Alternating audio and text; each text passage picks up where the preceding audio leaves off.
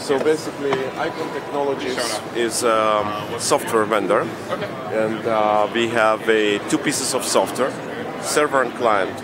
We utilize Sheevaplug, its powerful processor, and always-on capabilities. And because it's such a low-power device, do you run our server when the clients are basically running on mobile devices like your iPod, iPhone, sorry, let me just, iPod, iPhone, Android soon, and other mobile operating systems. So you have your server in here? Yes. And it's always on? It's always on, it's at important. Home. The reason we like Sheeva is that this always-on device discovers all of your media servers, which can be your network-attached storage devices. You said Sheeva. Sheevaplug is that's the name of this plug. It's a computer. Sheeva, okay. Yeah. So the reason you like it is, sorry? It's because it's very powerful in terms of processing, yet very not power hungry. It takes only 3 watts or 2 watts, I'm not sure, but in that vicinity, very low single digits. And it can aggregate pointers to all your media for media servers, where it's network attached storage for computers. And we aggregate the pointers so we can wake up that device on need basis, so you can be, very off. The storage can be off. It can be in sleep mode, but listening only to network, wake on network command. To be in sleep mode, you need a special box, or you need you need to be in that mode. You need to be just to have the right software for those devices. For those USB boxes, USB. No, it's not USB. It's network attached storage boxes. NAS, okay. NAS box. Okay, or your computers. Yeah. Now, what you see, and of course, the client can run on computer itself as well, Macintosh and so on. Does not need to be a mobile device. So let's see the mobile device. So in this house, we discovered 3 players. One is by this off-the-shelf devices. One by Cisco. Let me take this. Another one by our partner, Popcorn Hour. We don't provide any hardware. This is off-the-shelf. There's devices by WD which is coming out. They're selling at run rates of 100,000 a month. Really?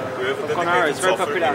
Very in Europe, yes. It's just using UPnP, or how do you connect to your... Very good. We do use either UPnP standard, but if it's box like Logitech, it's popular enough, we can write to their API connectivity. So let me show some use cases. Or Samba as well? Samba connection, only UPnP? We don't need Samba. Don't need it. It's all about management. So right now what I'm doing, I came home and I decided to put some music on my audio player. So I drag this and it comes here and decide, let me turn on some volume. Make sure that you don't have phrases or and let me just now I'll put, I'll start editing the playlist to add what's to play next, and I'll show you. After this song will stop, next one will go. So just click next. You're making a playlist? On the fly.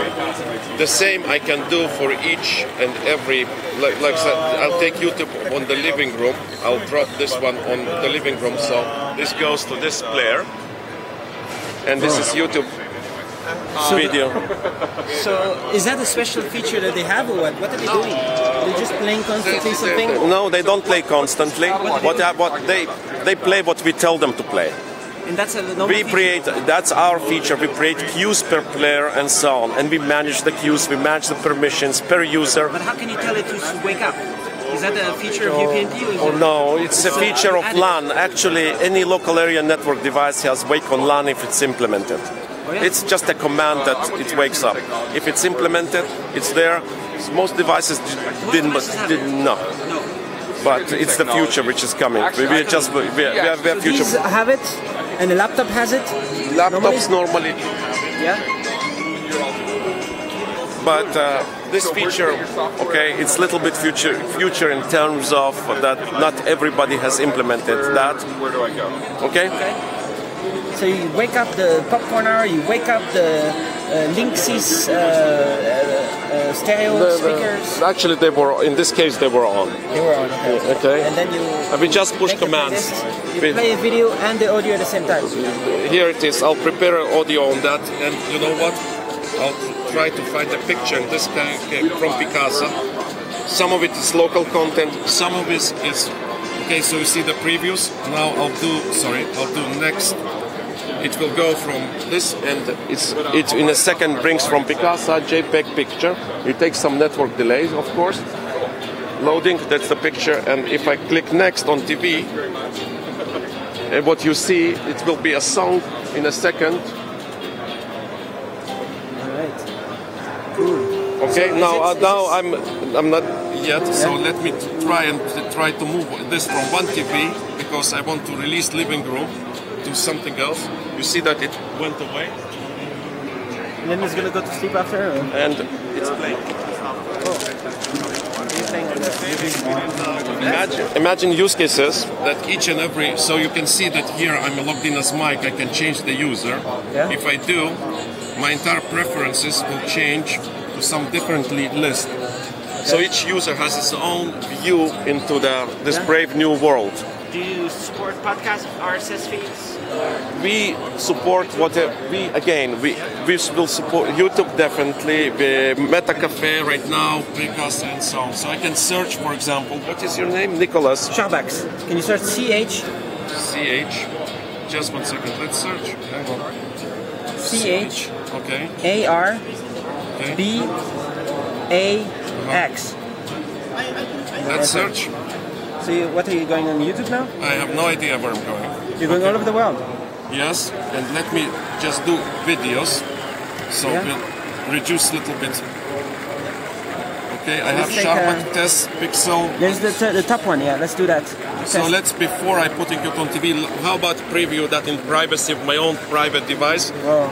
Okay, Can you do that? You can play YouTube on the iPhone? Of course. You're the first in the world to do that. I know, they can do that. They can do it. Yeah. So you're gonna preview it here. Is that you? Yeah, it looks like me. You know, I've done with that. Yeah? Okay. And how about to put this on the living room TV? In a second, it's buffering. It's bringing from you. So... Is that you? Yeah. Here it is, the TV screen. You control the volume as well. How about pausing? You're pausing. Unpause. It is the screen that is going to combine So does that mean that this player and tablets supports and YouTube? e-readers. Is decoding YouTube? Who's doing it? It's decoding something. Is decoding something from what? Okay. From the Pogo Plug? See From the the plug? New York Times and everybody's just staring at it. And it's Not streaming right now. right here. It can be restreamed in the network from your computers. Okay, it could be directly, depends on the device what is supporting. Okay, we provide the software to do that. So maybe you need a computer somewhere in the house You might. to do the transcoding if your device only has... Correct, but we will find that transcoding engine. You if can you don't have have it? multiple, we will find the multiple, we'll select that right one. But if you don't have it, you don't like transcode over No, the if you cloud. don't, I'll show you what happens. Cloud transcoding, right? Not yet, we Like on can the as well. internet. Let me show you. I grab video, you see that there's X on one device and two green check marks.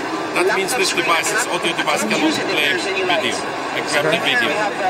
It's the same happens. I don't know if there is a format incompatibility. It knows immediately, you know that, Yes. for sure. You'll never... We will fail. There are sometimes bugs. What can I tell you? But we'll fix them. But when you were searching for me, what kind of search engine were you using? We have local search. We index and have our own search engine for your local stuff, and we use external search engines from Google and others to get results. And you use Google for not only video, but you take pictures and you take music? What do you do? We take pictures right now, we take videos from Meta Cafe, Google, mostly Meta Cafe and others, okay, and more sources are coming as we integrate. Right here, when you look at this, it's not playing in HD, but that's the reason for that, right? This is like anywhere I hold it, I can turn around. Can you change the qualities? 95% super readable. There is a trade-off for that, and the trade-off is user experience. I do not know in your house, okay, what kind of connectivity you have. Okay, if you have 1.5 megabits, we didn't pick the best quality yet, because that's not It crashed? me. No, not us. No more internet. It's, Something happened. That's okay. No problem. Yeah, but the reason for this happening is it's internet. Right now we're not involved. It's somebody's talking directly. In this case, Popcorn Hour was talking to you. okay, resumed. This is just, we made the link in this case. But definitely we don't know your network yet, and so on. It's very difficult to pick. If your network is crappy, if your connectivity is crappy, so the trade-off between high definition. Could this device be used to do a network test and stuff like that? Bitrate? Of course it can. Of course it can. You're not doing that yet. But not yet. It's a lot. It's not simple. It's How extra. about doing the settings for each device to say exactly what bitrate resolution it has and stuff? If a device exposes itself, we're trying to do that programmatically, not entering that by a human. Okay? What you can choose while directly watching from your browser, and you choose it, okay? To write, so you... Because are you using the YouTube API, or not you doing that? Not us necessarily, because YouTube does not allow legally to... So use the API, no? Without asking? Without asking, yes. Okay, so somebody else is doing all that. Okay. And so it's the iPhone, it's the Apple, it's Android. Yes. Android will be in 2 months. In 2 months? Yes, because it's... Okay? Okay, thanks.